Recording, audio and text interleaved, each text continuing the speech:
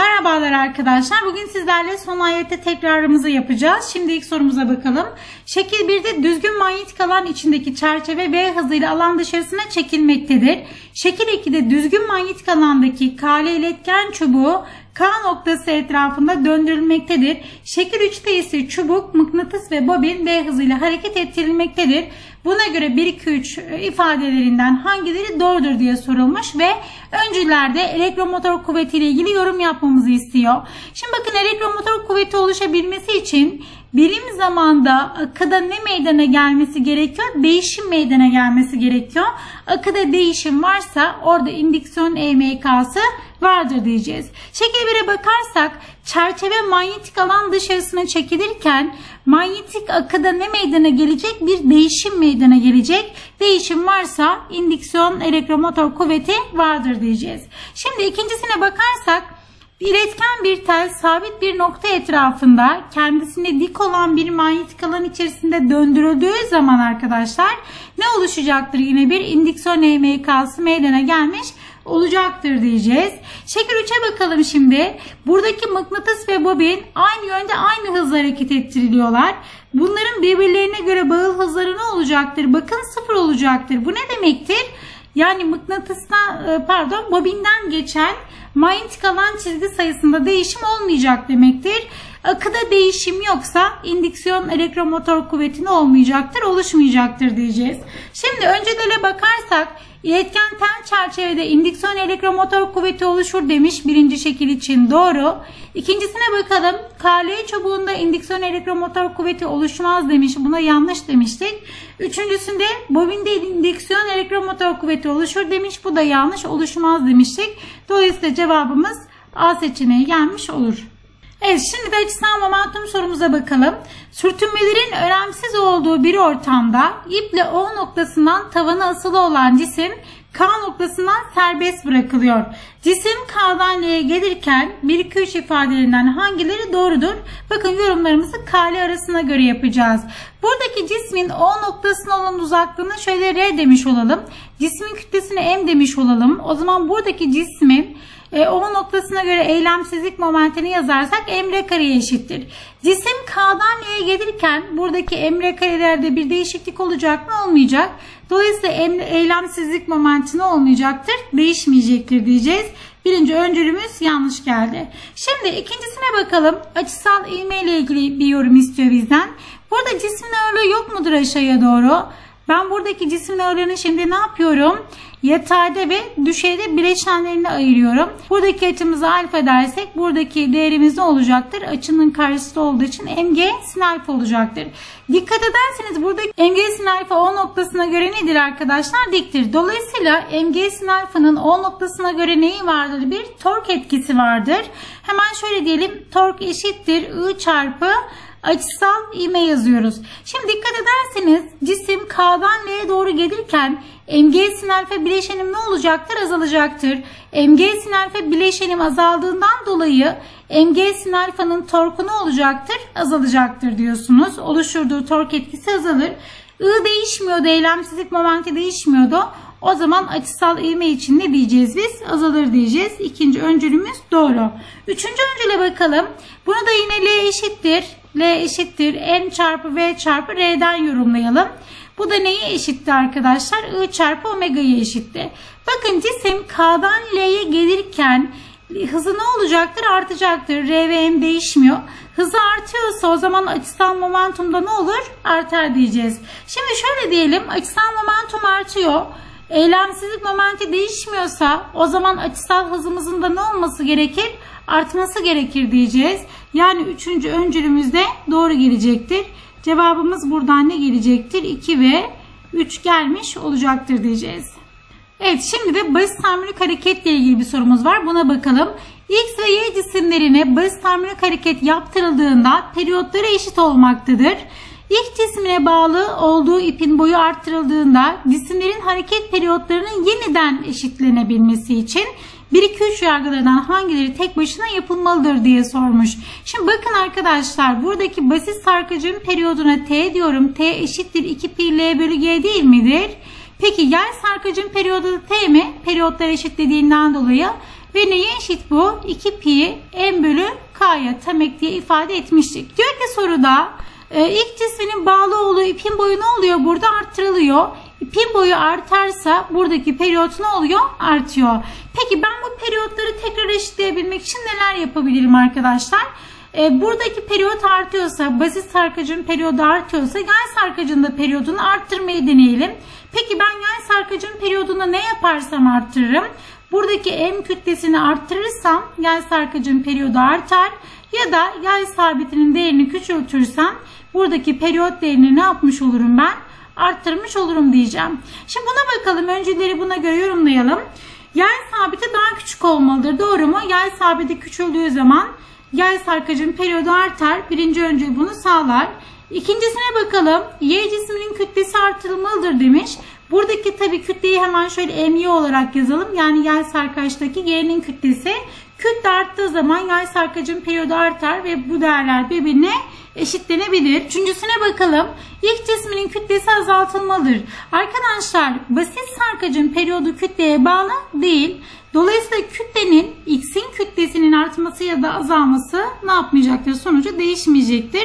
Üçüncü öncül etkilemediğinden dolayı cevabımız 1 ve 2 olacak. Evet, şimdi de ışığın dalga özelliği ile ilgili bir yorum sorusu var. Buna bakalım. Yukarıdaki ifadelerden hangileri ışığın dalga özelliği gösterdiğinin bir kanıtıdır diye sorulmuş. Birinci öncüle bakarsak çift yarıkta yapılan girişim deneyinde ekran üzerinde aydınlık ve karanlık saçakların oluşması. İkinci öncülde tek yarıkta yapılan kırınım deneyinde ekran üzerinde aydınlık ve karanlık saçakların oluşması. Bakın bizim dalga dediğimiz nedir? Bir tepe ve bir çukurdan meydana gelen bir yapı olarak ifade ediyoruz arkadaşlar. Şimdi dikkat, bir dalganın tepesiyle bununla eşitkenlikte titreşen başka bir dalganın tepesi karşılaştığı zaman daha büyük genlikte titreşen tepeler meydana geliyordu. Ya da bir dalganın çukuruyla diğer dalganın çukuru karşılaşırsa eşitkenlikte diyelim, daha büyük genlikte titreşen ne olacaktır? Çukurlar meydana gelecektir. Ve bunlar neyi oluşturduğunu temsil etmiştik arkadaşlar? Aydınlık saçakları oluşturduğunu temsil etmiştik. Bakın bir dalganın tepesiyle bununla eşit genlikteki bir dalganın çukuru bir araya gelirse bunlar birbirini ne yapar demiştik? Sönümler demiştik.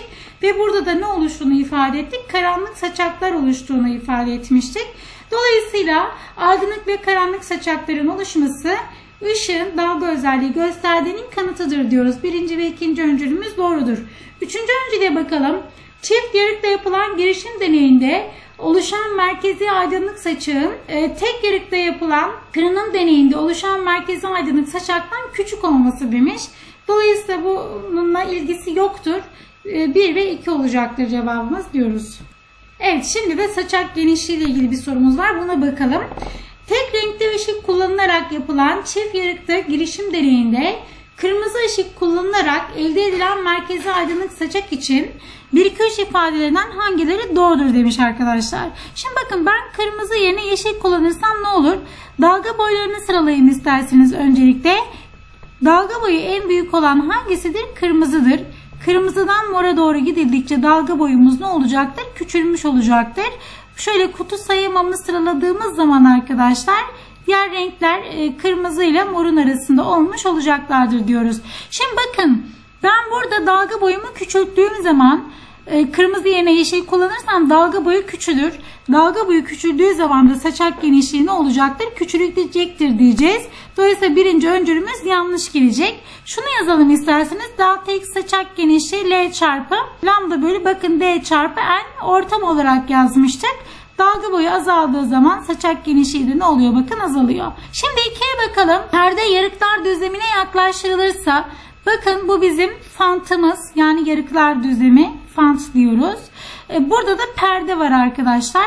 Perdeyi ben yarıklar düzlemine yaklaştırdığım zaman buradaki L mesafesi ne olacak? Azalacak. Bakın L azalırsa, L azaldığı zaman delta x de ne olacaktır? Azalacaktır diyeceğiz. İkinci öncül doğru. Üçüncüsüne bakalım. Kırmızı ışık yerine mor kullanırsak, bakın morun dalga boyu kırmızı ışığın dalga boyundan küçük.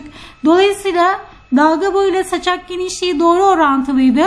Dalga boyu azalırsa saçak genişliği azalır demiştik.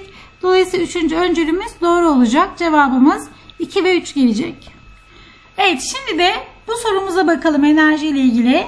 Sürtünmelerin önemsenmediği bir ortamda eşit kütleli X, Y, Z cisimleri şekil 1'de aşağıdan yukarıya doğru, şekil 2'de ilk düzleme paralel, şekil 3'te de V hızıyla atılıyor. Buna göre X, Y, Z cisimlerinin maksimum yükseklikteki 1, 2, 3 niceliklerinden hangileri eşittir? İlk düzlem yeterince uzundur diye ifade edilmiş. Şimdi bakalım arkadaşlar, ortamda sürtünme var mı? Yok. Ortamda sürtünme yoksa burada ne olacaktır? Kinetik ve potansiyel dönüşümü vardır. Dolayısıyla mekanik enerjimiz korunacaktır. Her an korunacaktır diyoruz. Her an mekanik enerjileri birbirine eşit olacaktır deriz. Şimdi yükseklikleri ve potansiyel enerjileri kıyaslayalım burada. Bakın şekil 1 ve şekil 2'deki cisim için yazarsak her ikisinin başlangıçta neyi var? 1 bölü 2 m çarpı v'sinin karesi var arkadaşlar. M ve karemiz var. Bunların her ikisi de maksimum yüksekliklere çıktığı zaman her ikisinin sahip olduğu kinetik enerji tamamen neye dönüşecektir? 1 ve 2 için yazarsak potansiyele dönüşmüş olacaktır. Fakat şekil 3'teki cisim için durum aynı değildir.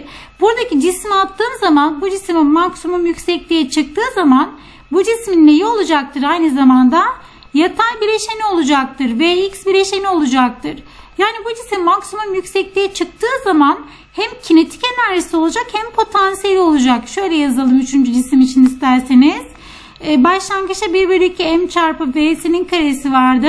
Maksimum yüksekliğe çıktığı zaman hem potansiyeli hem de neyi olacak? Kinetiği olacak arkadaşlar. Dolayısıyla 3. cisim 1 ve 2 kadar ne yapamayacaktır? Yükselemeyecektir. Bu yüzden yerden yükseklikleri birbirinden farklı olacaktır. Gelin potansiyel enerjilerine. Potansiyel enerji dediğimiz bizim MGH değil miydi? Kütlelerimiz aynı. Fakat çıktığımız yüksekliklerimiz farklı olacağından dolayı potansiyel enerjilerimiz de ne olacaktır? Farklı olacaktır. Dolayısıyla cevabımız burada sadece 3 gelecektir.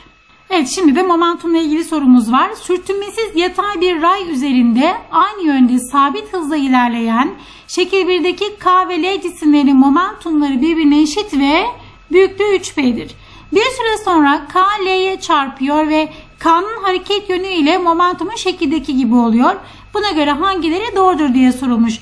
Bakın buradaki cisimlerin çarpışmadan önceki momentumları çarpıştıktan sonraki momentumlarına ne olmalıdır? Eşit olmalıdır. Momentum vektörel bir ifadedir ve vektörel olarak korunması da gerekiyor arkadaşlar. Şimdi bakın başlangıçta momentumlarımın değeri 3P ve aynı yön mü?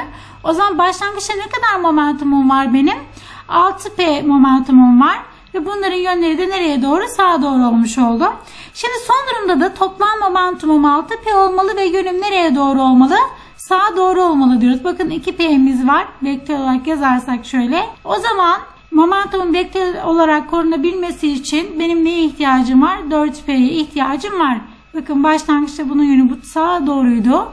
2P'nin de yönü sağa doğru. Ve momentumun korunması için 4P'nin yönü de nereye doğru olmalı? Sağa doğru olmalı dedik. O zaman L'nin momentumu 4P ve yön olarak da nereye doğru hareket etmeli? Sağa doğru hareket etmeli diyoruz. O zaman 3. öncül doğru olur.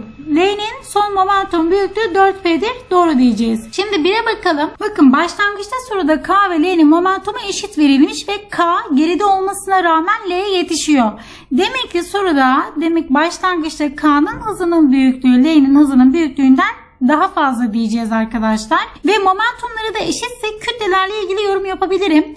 Momentumları eşitken K'nın hızı daha fazlaysa o zaman K'nın kütlesi L'nin kütlesinden ne olmalı?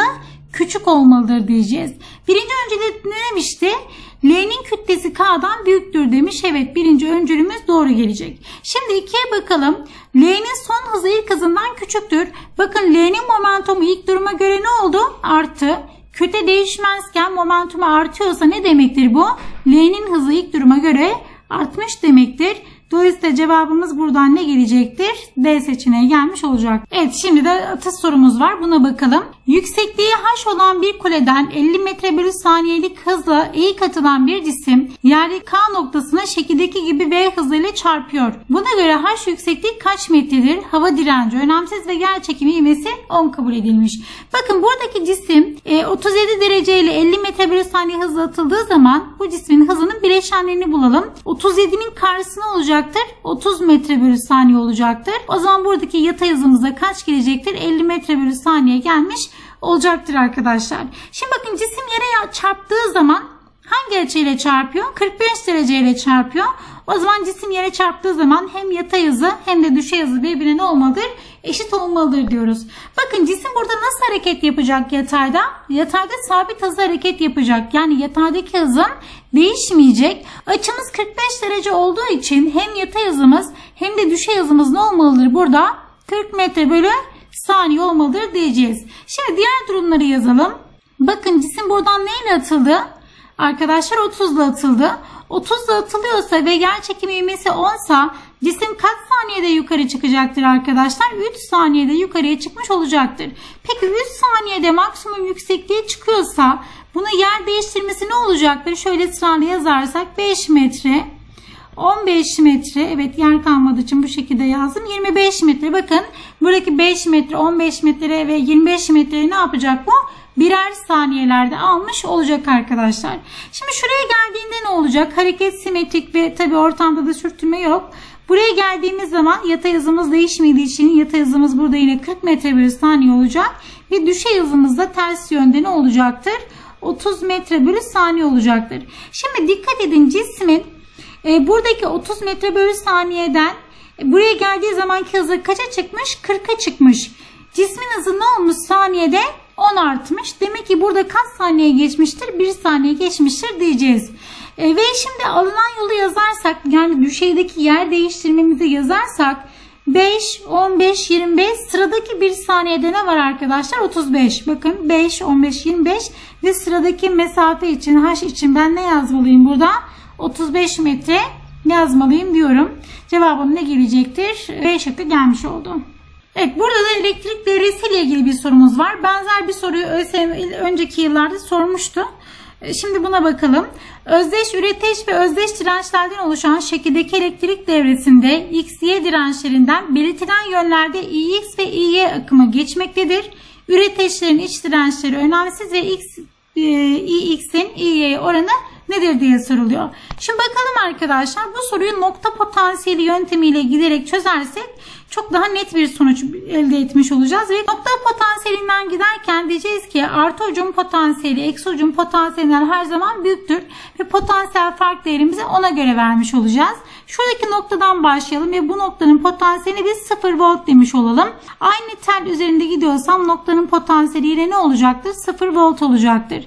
Bakın buradaki artı ucun potansiyeli eksi ucun potansiyelinden büyük olması gerektiğinden dolayı ben buraya ne veriyorum? 1 volt vermiş oldum.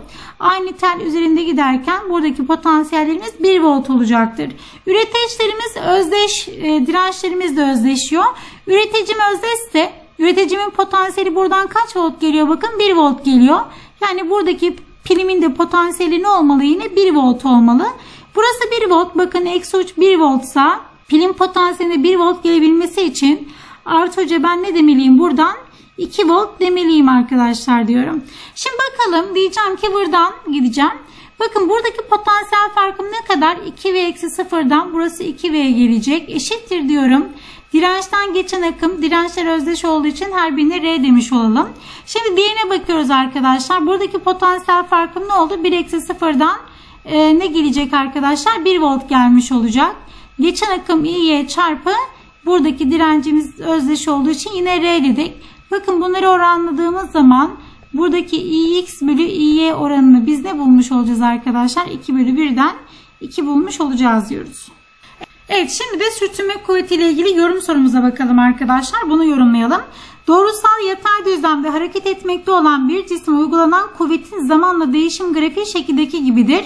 Cisim 0T aralığında düzgün yavaşlayan, T2T aralığında düzgün hızlanan hareket yaptığına göre 1-2-3 yargılarından hangileri kesinlikle doğrudur diye sorulmuş arkadaşlar. Şimdi bakın, cisme 1. aralıkta ben kuvvet uygulamıyorum. 0T arasında kuvvet uygulamıyorum. Ne yapıyor burada? Azalıyor.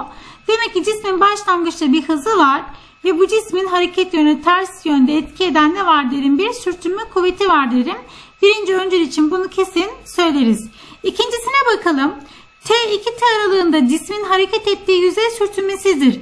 Bakın ikinci aralıkta T2T aralığında ben cisme kuvvet uyguluyorum. Evet, cisme kuvvet uyguladık. Bakın burada cisim sürtünmeli olabilir de sürtünmesiz de olabilir. Yani benim uyguladığım kuvvet arkadaşlar F büyüktür. F sürtünme ise cisim burada ne yapabilir? Hızlanan hareket yapabilir. Ya da ortamda sürtünme yoktur. Uyguladığım kuvvetten dolayı ne yapabilir? Hızlanan harekette yapmış olabilir. Bu yüzden ikinci aralık için kesin bir şey ne yapamam? Söyleyemem. Üçüncü ölçüsüne bakalım.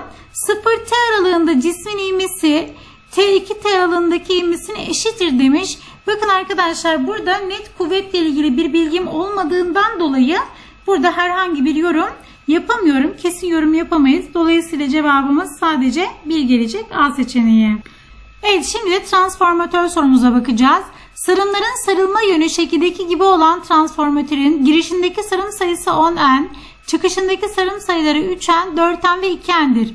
Bu transformatörün L ile M ve P ile R noktaları iletken bir telle birleştirilip girişine 80 voltluk alternatif gerilim uygulanıyor. Buna göre çıkışın KT noktaları arasındaki gerilim kaç volttur diye sorulmuş arkadaşlar. Şimdi bakın biz ne yapıyorduk? N1 bölü N2 eşittir V1 bölü V2 diyorduk. Girişteki sarım sayısı ne kadar? 10. Peki çıkıştaki sarım sayısını bulurken ne yapacağım? Buradaki sarımlarımız düz mü bağlı, ters mi bağlı, buna bakacağım. Ters bağlıysa çıkaracağım, düz bağlıysa toplamış olacağım. Şimdi dikkat edin, buradaki 2N'le buradaki 4N'le buradaki 2N nasıl bağlılar birbirine? Düz bağlılar. Bu yüzden bunları ne yapıyorum? Topluyorum. Buradaki 3N bunlara nedir arkadaşlar? Ters bağlıdır. O zaman burada 4N'le 2N'yi toplamıştım, 6N. 3N'i buradan çıkartınca ne olacaktır? 3N gelmiş olacaktır diyeceğiz. O zaman buradaki 10N'i neye bölüyorum arkadaşlar? 3N'e bölmüş oldum. Devam ediyorum. Başlangıçtaki giriş potansiyelim kaç volttu? 80 volttu. Çıkıştaki potansiyelim KT arasındaki potansiyel farkı sorduğu için VKT yazıyorum buraya. Buradan işlem yaptığımız zaman VKT'yi bulmuş olacağız arkadaşlar. 24 volt bulmuş olacağız. Peki burada neye göre karar verdik biz? Ters ya da düz bağlı olmalarına. Bakın buradan çıkan üstten gelip alttan devam ediyorsa buradaki 4 tane iken birbirine nasıl bağlıdır? Seri bağlıdır, düz seri bağlıdır ve bunları toplamış olacağız arkadaşlar. Şimdi buradaki 3N'le 4N'e bakarsak bakın alttan gelmiş ve yine alttan devam etmiş. Dolayısıyla 3N'le 4N birbirine nasıl bağlıdır? Ters bağlıdır diyebiliriz. Bundan dolayı 6N'le yani 4N'le 2N'li toplamıştık, 6N etmişti. 6N'den de 3N'e ne yaptık? Ters bağlı olduğundan dolayı çıkartmış olduk. Cevabımız bu yüzden C seçeneği gelmiş olur. Evet, şimdi de enerji ile ilgili yorum sorusu var, buna bakalım. Şekildeki K noktasına EK 2 jüllük kinetik enerji ile gelen cismi yalnız KL arasında KL 0,5 metre mesafesindeymiş. F sürtünme kuvveti etkiliyor ve sürtünme kuvvetinin değeri de 2 Newton'muş. Bu cisim şekildeki yolu izlediğine göre L noktasından geçtikten sonraki hareketi için aşağıdakilerden hangisi doğrudur demiş. Şimdi bakalım arkadaşlar, burada sürtünmeli yoldan dolayı sürtünme enerjisine gidecek ısıyı hesaplamış olalım. W sürtünme diyelim. Ne kadar kaybımız olacak? W sürtünme eşittir F sürtünme çarpı X dersek burada nedir? Isıya dönüşecek demiştik. Sürtünme kuvvetimizin değeri kaç verilmiş soruda? 2 Newton. Peki ne kadar yolumuz sürtünmeli arkadaşlar? 0,5 metre sürtünmeli oluyor. Dolayısıyla sürtünmeye harcanan enerjimiz ne olacaktır? Burada 1 jül olacaktır. Bakın cisim 2 jülle atılıyor. Cisim buradaki sürtünmeli yolu geçtikten sonra ne kadarlık enerjisi olacaktır? 1 jüllük bir enerjisi olmuş olacaktır. Şimdi dikkat edin arkadaşlar. Eğer ben cismi buradan serbest bırakmış olsaydım cisim ne yapacaktı? Aynı yüksekliğe kadar çıkıp tekrar geri gelmiş olacaktı. Şimdi dikkat ederseniz burada cismin neyi var? Bir hızı var, değil mi? Buradaki P noktasından geçerken cismin neyi var? Bir hızı var, bir enerjisi var. Cismin enerjisi yani hızı olduğundan dolayı cisim burada R'nin ne yapacaktır? Daha yukarısına çıkmış olacaktır arkadaşlar. Ve buradaki yolda sürtünmesiz olduğundan dolayı enerjisini ne yapmayacaktır? Kaybetmeyecektir. Yine tekrar bu noktaya geldiğinde yani P noktasına geldiğinde ne kadar enerjisi olacaktır? Geri geldiğinde 1 jüllük bir enerjisi olacaktır. Şimdi dikkat edin. K K'lı arası sürtünmeliydi. Cisim L'den K'ya geldiği zaman ne olur bakalım. K'lı arasında ben ne kadar enerji harcıyordum? 1 jüllük bir enerji harcıyordum. O zaman cisim sahip olduğu 1 jülü K noktasına geldiğinde ne yapacak arkadaşlar? Bitirecek ve durmuş olacak.